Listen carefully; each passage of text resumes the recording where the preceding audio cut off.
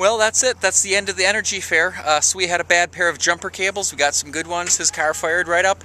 I'm all packed up. My new friend Chuck with his Electrax, he's all gone. And we're ready to hitch up and head back home. The seminar on building your own electric car went really well. I sold all 25 DVDs that I brought with. So I'm hoping next year when I show up here, there's 25 home-built electric cars. See you next time. 2011 MREA Energy Fair.